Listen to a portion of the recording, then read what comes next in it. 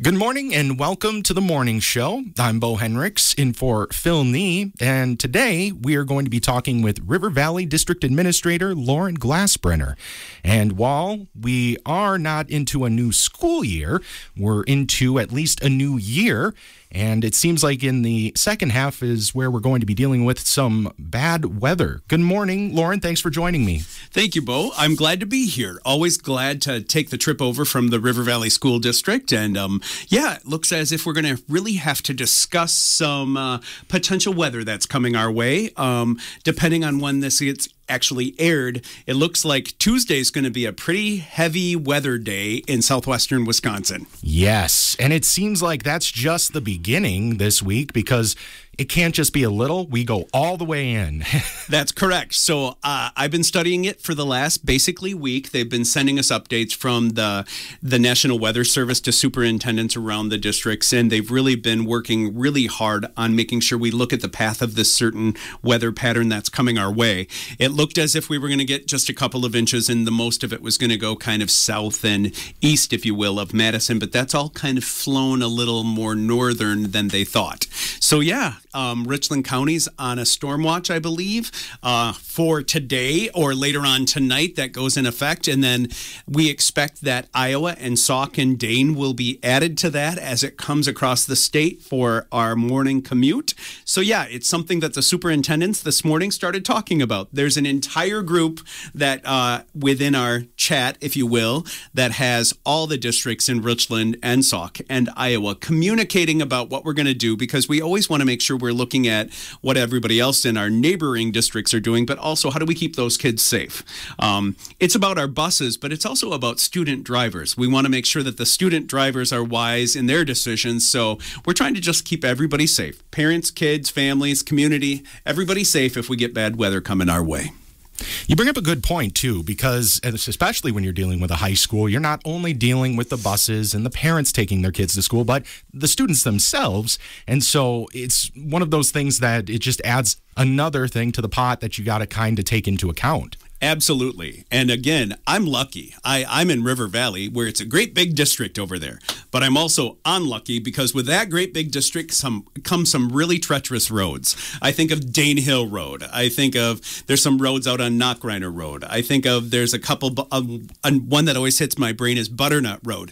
They're steep, they're curvy, they're gravel, they're paved, and we have to really be conscious of kids coming from their driveways over those hills and getting to school safely. So it's a big district. We have land that goes way up by Sauk Prairie. We have land that goes way over by Riverdale and over by Barneveld. So the district in itself has to watch Iowa County, Sauk County, Dane County, and Richland County area. And sometimes that's really a different kind of picture at the different corners of our district. But there are kids in every corner. And we've got to make sure that those drivers and those buses can get to school safely and home. When we get up in the morning, it might not look as if that's that much snow. But if it snows heavily from 8 until 3 and adds an additional 6 inches of snowpack, it's going to be something to be reckoned with. So we want to be really careful in making sure we can get kids to school, but I also have to forecast, can I get those kids home safely?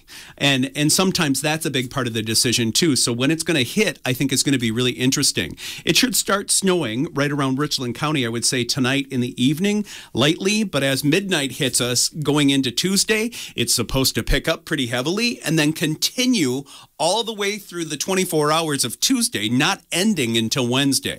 So it's going to be, I think, a significant snow event, and we got to be careful with it. So, we're talking about snow days for sure. At this minute, I'm getting texts on my phone that are coming from district superintendents thinking about, can we make the decision yet tonight so that we can give those families a heads up, because that means there's childcare that they need to take care of for Tuesday. So we're always making sure that we're giving those families the heads up as soon as we can. I kind of find it fascinating, too, that when we're talking about these school days, being on the media side, I know that we're in constant communication with the schools as to put out the information, but really talking about how the schools and the counties within themselves are kind of bouncing things off through a group chat, that's kind of new to me as well. And so when you guys are talking, how often are you guys letting each other know? Is it pretty consistent even as the day goes on, the school day? Absolutely. Once somebody makes the decision, I'll pick on, Richland Center. If the Richland Center District, the Richland School District, jumps in and says, hey, we know it's going to be bad on Tuesday, we cancel school, that often starts a domino effect of other people around there. So usually once one school district takes a look at it, other districts start to make those decisions as well. And if it's coming from a different direction, again, if the larger districts like a Sauk Prairie or even a Madison starts to call, then we know that's a big significant thing for a rural district to take note of too. So I would say that communication happens hourly. For now, it started actually last evening with all of us making sure we had current contact information for everybody. And then since this morning at about 5 a.m., superintendents have been going back and forth with texting. And it'll happen hourly until all those decisions are made, most likely this evening or tomorrow morning. And then we pause and see if people will make that call again for Wednesday. If it looks like the snow gets cleared and we go to school on Wednesday, then we're good for a couple hours. But they're talking about snow events happening even Friday evening again. So then we're going to have conversations again about Friday evening about maybe athletic events or activities for students that we have to be wary of for the weekend. So it's the continual process of looking at whether if there's any event in the area. So you mentioned that you're kind of talking between these districts, but like how big is this radius? Because you also said if you get word from, let's say, Madison, are you like, is it Madison part of the group or is somebody keeping an eye on Madison? So there are people keeping an eye on Madison. Locally in my phone, I guess I would say, we look at I would call it the CISA 3 range, or kind of southwestern Wisconsin has a group. And that would include the districts of Richland, Grant, Crawford, Sauk, kind of those groups go together with Iowa County too. I should include them. But as the storm goes off to the east, if you will, then it starts to incorporate Sauk Prairie. It starts to incorporate Lodi. It starts to incorporate communication that I would have with Wisconsin Heights. And that leads right into Middleton, Cross Plains, and Madison. So we watch the larger districts more so on TV. We have personal contacts with our neighbors within our districts, and then we're also watching, that communication through email or texting with the southwestern corner. So it's quite a network of communication that happens. I'm sure Jeff Wright over in Sauk Prairie and I will talk today. I'm sure that I'll be talking with Richland County and Richland Center today, as well as Riverdale, as well as Barneveld, as well as Dodgeville, as well as Reedsburg, Weston, Ithaca, we'll all be in conversations today. So to the general public, as we make these conversations, or these decisions, I should say, a lot of that is through collaboration with other districts around us. That's really cool because, growing up as a kid, you're always excited about snow days, but it always is one of those things that you're like, well, I got to wait to see if this school, because when this school calls off, then these schools will call off. And now you kind of see how that happens because you guys are talking to each other. You're arranging, saying, okay, no, we're making the call. We're going to be doing this. And then it shows the others as the storm is passing. Well, we're probably going to have to, if it's doing what it's doing there, correct, chances are we're going to have to. Yep. We've been watching this storm actually come out of Colorado, Nebraska. It's coming across Iowa. So we've been kind of thinking that this was coming our way. So the local news stations out of Madison have been carrying this for about a week. And so as I see them start to think about, it might be an alert day, when it does truly become an alert day for southwestern or south central Wisconsin, then we jump in and really have to take note of it ourselves. And then we start to communicate more locally. Wow. Well, then I guess, talking about what we're going to be doing at school the next couple of days is kind of up in the air. So why don't we talk about something that you guys have been working on for quite some time, and that is the referendum. You guys have been doing this now for quite some time. I mean, well over a year. And it's one of those things that seems to be progressing at a pretty good rate. I know when you last talked with Phil, probably back in November, you gave an update. How have things been going since then? Yeah, I've been trying to give updates for the communities around us about the referendum in River Valley that's been coming our way. And this is different than the other referendum. We do have operational referendum that, many of our rural school districts run on operational referenda, and that's just to pay the bills and to make sure that we're continuing with the operating offerings that we have. So in order to offer all the good things for kids, we ask our communities to give us dollars and cents to make sure that we can continue to provide the great things that we do. And River Valley's had operational referendum happening for the last 6 years. However, we also are jumping into another type of referendum, and that's the capital referenda. And within the state of Wisconsin, a capital referenda is around remodeling or building to make sure that the facilities are up to code and up to snuff, if you will, to make sure that everything that we're doing with the greater properties of River Valley are where they need to be too. So back in October of 2023. Actually, I'll go back even further. It was back in 2022. We started having these conversations in phase 1 of building an advisory task force. And it was really important that as I took over some leadership roles in River Valley now 4 years ago, if we were going to look at the architectural structures as well as the status of our district, I needed to involve the community. So we set forth and invited, I would say, around 100 people to come to a meeting, and we called those the advisory task force members. And they have been incredibly crucial and important to our group. And those advisory task force folks have really helped us look forward to think about what did we want the district to have. And really what they set forth is they set forth some goals for success. If we were going to look at capital referendum ideas in River Valley, they wanted us to be really careful to stick to some goals. So that original group of about 75 people got together and set forth some bulleted ideas, and I'd still like to review those with just our communities to make sure they understand this is a community referendum. This isn't a River Valley administrator referendum. It's very much about what we can do to offer the best things for the kids of River Valley. So some of the things that they said for success, we have to continue to think about safety and security, making sure that the offices are secure, that we go through really good procedures to make sure that any visitors coming to the school are truly meant to be there. We want to foster trust amongst our communities. River Valley's unique. We have Lone Rock, we have Arena, we have Plain, we have Spring Green that make up our district. So that unique structure of our district means that we need to foster trust in all of those communities and not think of one more than the other.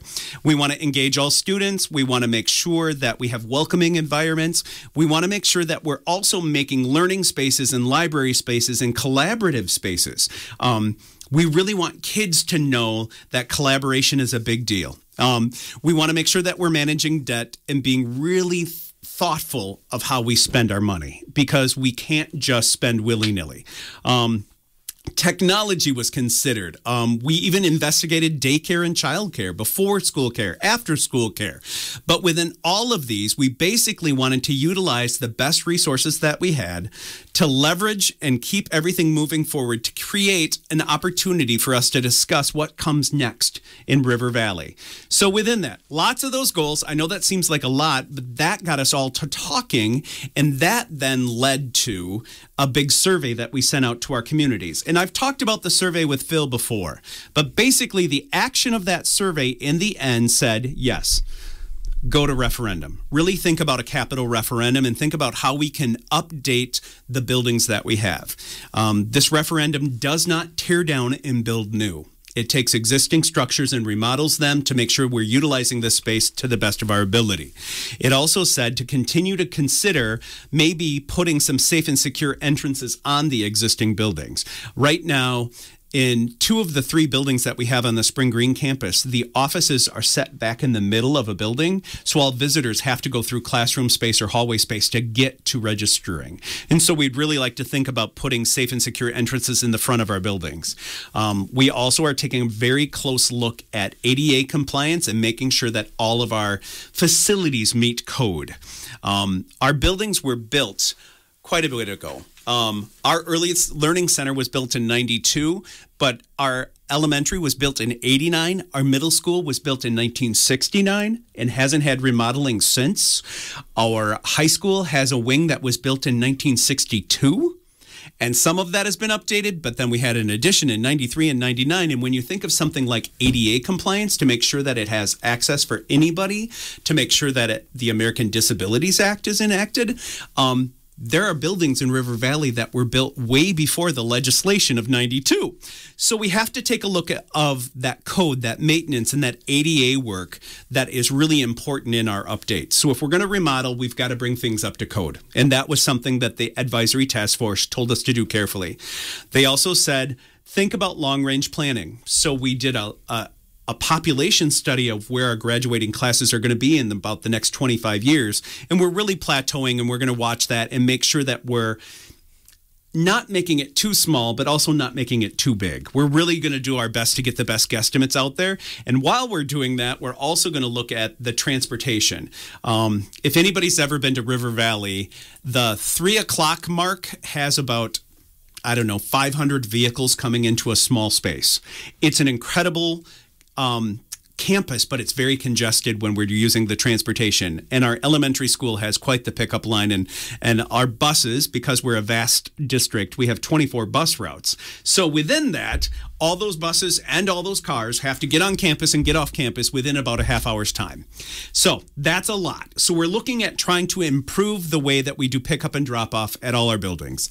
And the last thing that they really wanted us to take to task was to vacate our early learning center. We have a building that is 11 miles to the north up in Plain. It was the elementary school for our Plain Elementary, and as they consolidated earlier, I think it's about 8 years ago now that we've closed the buildings in Lone Rock and over in Arena, we consolidated but kept the early learning center alive kind of up in Plain, and that's where our 4K and 5K kids sit.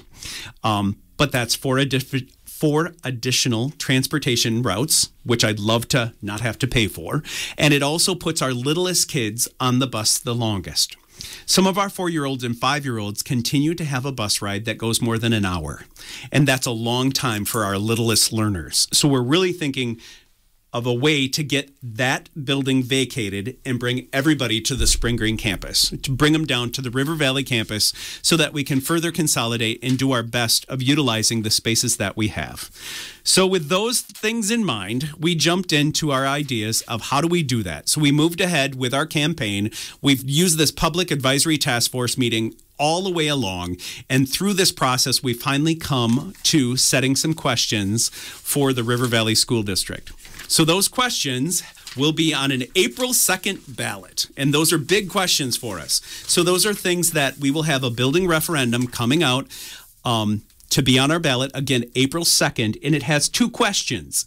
One of those questions will be to authorize spending in order to update and build, if you will, those construction needs for the 3 buildings to meet ADA compliance, to put on some safe and secure entrances, and to remodel some classroom spaces. That's question 1.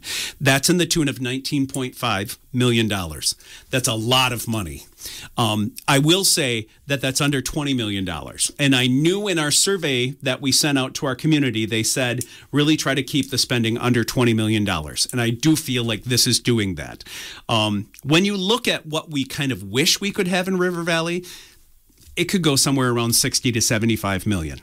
Wow. Building costs are incredible. So we've really tried to pull back to what we really need to continue this process of schooling. So please understand, we've been very careful in what we've chosen to include in this project. It's not about the frills. It's about meeting compliance and trying to get up to speed. The second question, though, is an additional funding. And that second question is for $14.5 million, but that's to build a performing arts center. And so River Valley currently doesn't have a space for any kind of plays, musicals, or performance arts. And so we're looking at that being a separate question where people can make that choice. They can invest in question 1 or question 2. Or, of course, I would love it if they invested in question 1 and question 2. But I tried to really make sure that we were cognizant of the fact that we wanted to give families a choice. If they felt like they needed to help improve schools but couldn't cut it and they thought that that was overspending, that they could say yes to 1 and not to question 2. So, again, I think that both of them are valid questions that help build forward great things for River Valley. But I also wanted to make sure that people understood there are 2 questions there, and the vote really is up to them. It's been the way you broke it down, from the beginning to where we are now, and all the planning. You have a committee that's, setting hard goals for you to look at to get to this point. Yep. To break it down into 2 questions kind of amazes me a little bit, how you're taking all of that and you're breaking it down into 2. And so much planning for each of those questions has gone into where we're at even today.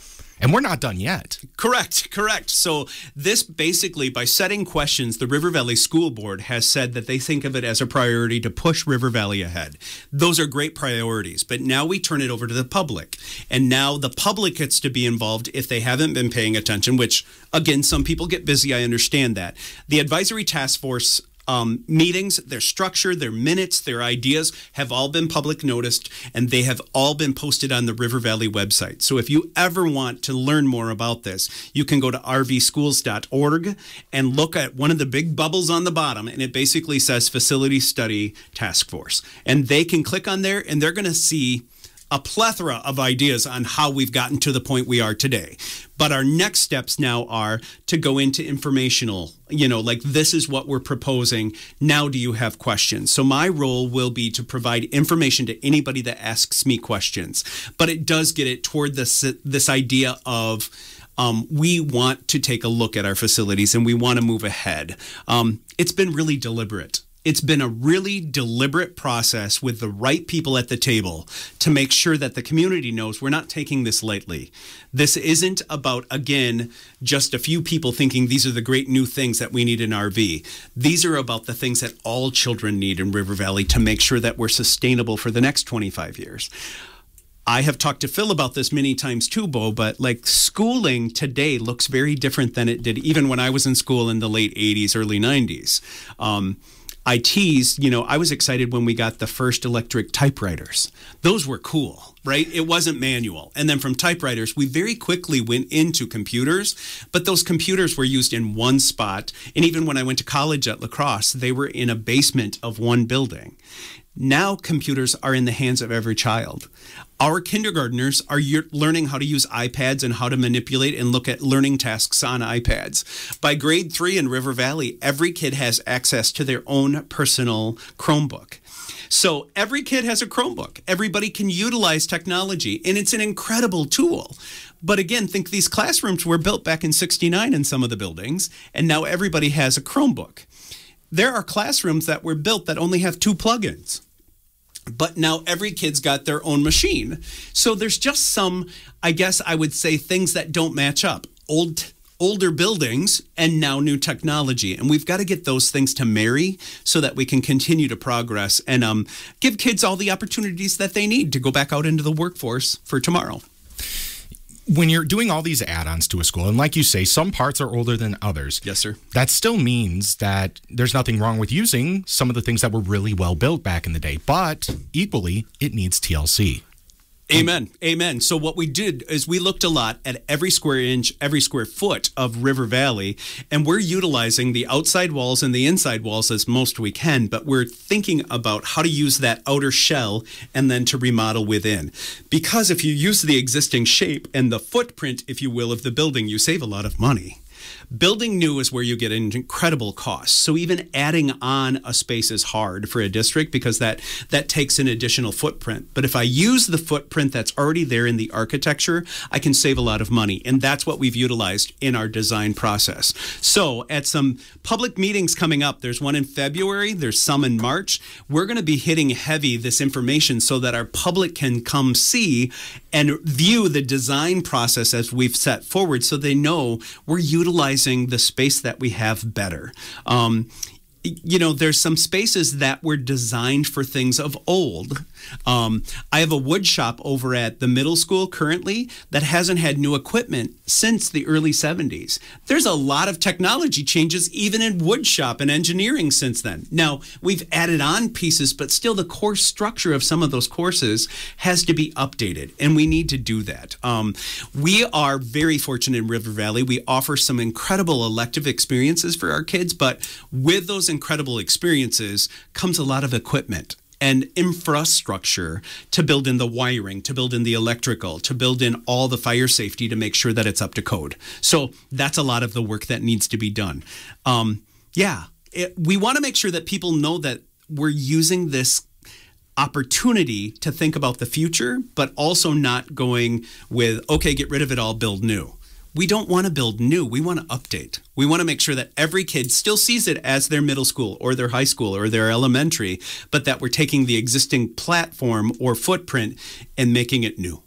It captures by taking, let's say, just even one room and adding on to that, you still have that original feel, and it does influence everything that's added on to it. And so in some ways, as long as you sometimes can keep the core of something, it will still be that product just added on if done right. Yeah. In a lot of the urban schools and suburban areas, they're really trying to capture land because they get choked out by all the neighbors around you. River Valley's very fortunate. We have a nice plot of land in Spring Green. So we have space there to utilize around us. And so we're taking the existing structures, and as I said before, we're putting in new driving lanes to make sure entrance and exits from our families and buses goes faster, right? We're going to try to utilize all the space that we have, use the footprint that we have, but try to use it better. So again, it's truly a remodel, a slight or a heavy remodel in some spaces, but we're going to remodel rather than build new. So what we're saying is at this point, you kind of they gave you a number. Yep. And you looked at it and you said, okay, we're going to do what we can to get within there. And it sounds like you have. Yep. All this planning has happened, and you guys it hasn't really stalled. You guys are moving at a consistent pace. Absolutely. I think you guys are even slightly, above where you had originally planned to be at this time. Now comes the point where you've done all the talking within your group, you've done all your planning, you've tried to reach all your goals, and now, like you said, you're going to answer questions. You have the idea, you have everything that you know, and now it's just about time to share that knowledge with the community, so when the time comes and it's time to vote, they're all educated enough to make the best decision that they feel is appropriate. Absolutely, Beau. That sums it up really well. And so my offer to any civic group that's out there, or even a coffee clutch that wants me to come and sit and talk about this, my job now is to communicate before April 2nd when they go to vote any question or any answer to their question, so that they feel educated in our process as well. I know not everybody can come to every meeting. I understand that. It's a busy time. But I do want them to know that I am available. I am willing and able to come out to their groups and sit and talk with them to make sure they understand why we've gotten to what we've gotten to. And that they understand, yeah, I would have loved to spend $75 million, but I also don't want to price people out of their homes. That's not reasonable. So we've tried to do it reasonably. We've tried to do it really carefully to make sure that we can sustain, but that we've done it deliberately and intentionally within our means. And so, again, if I can come to any civic group or any kind of group that wants me to come, please just give the district office in River Valley a call, and I'll be more than happy to come out and explain the process to them and clarify as we go forward. I will be at any of the township or town board meetings coming up in the next 3 months. So I just started last week with the town of Spring Green. I went and sat with them. I explained our process. I brought the maps. I brought the plans. I will do that to any group that wants it so that they fully understand the process we've gone through in the last couple of years, and so that they're knowledgeable about what will be on the ballot in April. So why don't we one more time let people know of these campaign meetings, so that you can plan if and you should. If you're within that area, it does encompass all of these different towns. That is where you're trying to consolidate and build on. What are those dates again? You betcha. Our first one will be February 27th. That'll be at our high school at 5 p.m. Our second community meeting will be March 4th at our high school again. That's at 6 p.m. And then our third one will be at our middle school, and that'll be at 5 p.m., and that's on March 21st. So again, February 27th in the evening, March 4th or March 21st in the evenings. They're all on the River Valley campus, but those are 3 community meetings where everybody will be there. Again, I will though say, if you want me to come to a small group meeting, I'm more than happy to bring the River Valley Roadshow your way. And I'll be happy to sit with you at your kitchen table if you need me to help explain what we've done thus far and what we have on the ballot. And just reach out to the River Valley, district office. Absolutely. And just ask for you and you'll get in contact with them. You betcha, Beau. The big date again is April 2nd. April 2nd. So that will help us in the River Valley School District really take our facility study and give us direction of what we should do next. Excellent. Well, good luck, and thank you for stopping by. Sounds like you have a lot on your plate, and hopefully you have the chance to do that and we don't get snowed out. That sounds great. Sounds great. And stay tuned. Who knows what the snow's going to bring us tomorrow. Exactly. Thank you very much. That was River Valley District Administrator Loren Glasbrenner here on The Morning Show.